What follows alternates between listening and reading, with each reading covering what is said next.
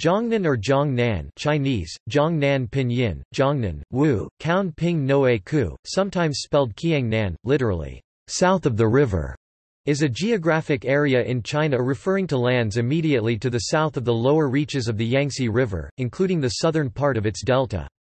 The region encompasses the city of Shanghai, the southern part of Jiangsu Province, the southeastern part of Anhui Province, the northern part of Jiangxi Province and the northern part of Zhejiang Province.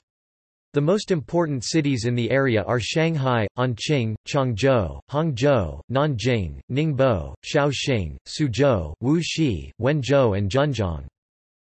Jiangnan has long been regarded as one of the most prosperous regions in China due to its wealth in natural resources and very high human development. People of the region speak Jiangnan Mandarin and Wu Chinese dialects as their native languages.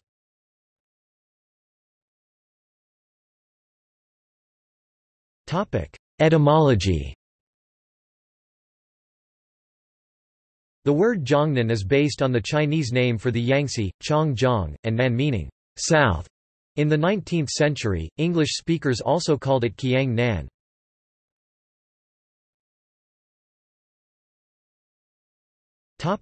History.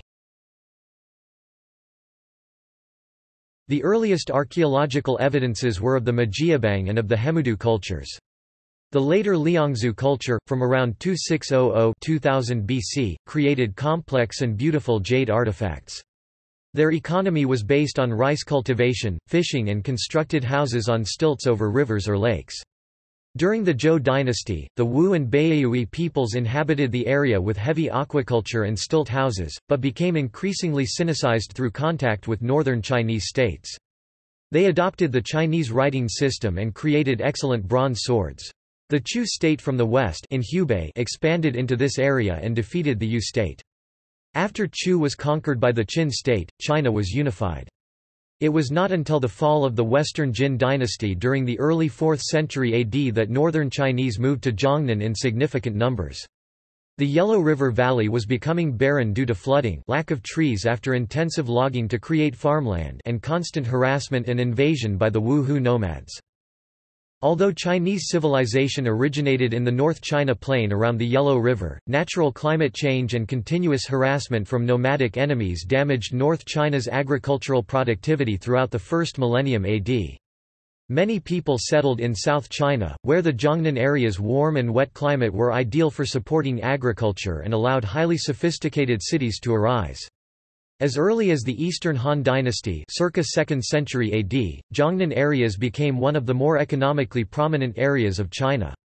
Other than rice, Jiangnan produced highly profitable trade products such as tea, silk, and Celadon porcelain from Shangyu.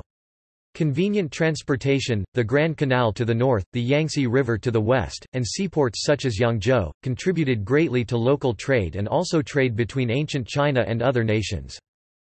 Several Chinese dynasties were based in Jiangnan. After the Qin dynasty fell, the insurgent state of Chu took control. Its ruler, Shang Yu, was born here.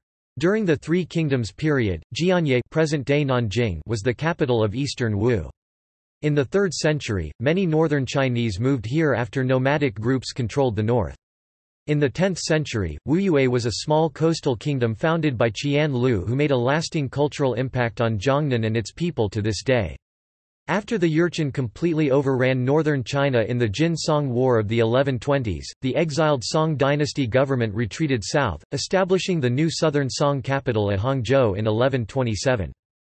During the last years of the Yuan dynasty, Jiangnan was fought for by two major rebel states, Zhu Yanjiang's Ming faction, based in Nanjing, and the Suzhou-centered Wu faction led by Zhang Shicheng.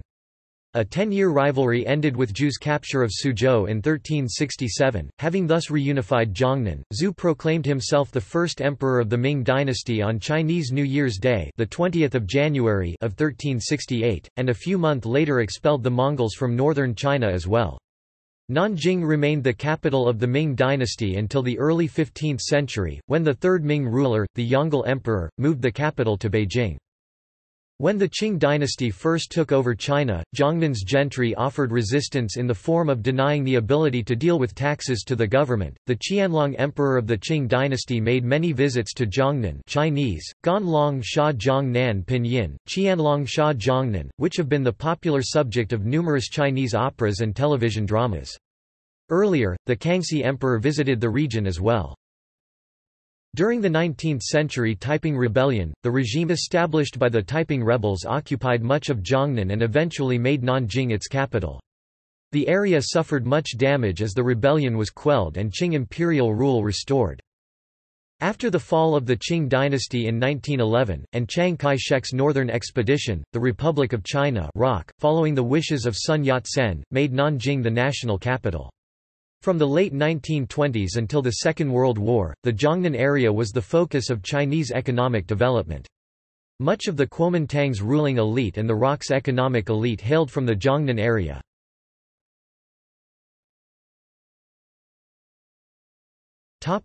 Geographical identity. Dialect has also been used as a tool for regional identity and politics in the Zhongbei and Jiangnan regions. While the city of Yangzhou was a flourishing and prosperous center of trade, it was considered part of Jiangnan, south of the river, which was known to be wealthy, even though Yangzhou was north of the Yangtze River. Once Yangzhou's wealth and prosperity began to wane, it was then considered to be part of Zhongbei, the backwater. After Yangzhou was removed from Jiangnan, its residents decided to replace Zhonghua Mandarin, which was the dialect of Yangzhou, with Taihu Wu dialects. In Jiangnan itself, multiple subdialects of Wu fought for the position of prestige dialect.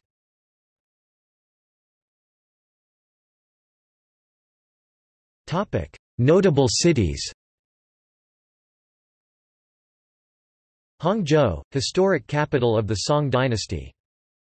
Nanjing, historical capital of China for various periods in history. Nantong, a prefecture-level city in Jiangsu Province, China. Ningbo, a sub-provincial city in northeast Zhejiang Province. Shanghai, one of the most important financial and economic centers of China. Suzhou, famous for its canals and beautiful architecture such as temples and gardens. Wenzhou, a city in southeastern Zhejiang Province. Wuxi, near Suzhou, famous for its beautiful sights of the Tai Lake, one of 5 biggest freshwater lakes in China, and culture. The birthplace of Chinese national industry.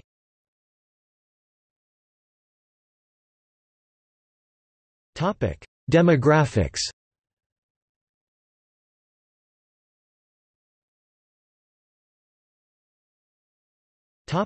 Economy. Historically, Jiangnan exported silk and green tea. Chinese macro-regions. Golden Triangle of the Yangtze. Lingnan. Vicariate Apostolic of Jiangnan for the missionary history. Wu Chinese language group. Wu-speaking peoples. Wuyue. Wuyue culture. Wu region.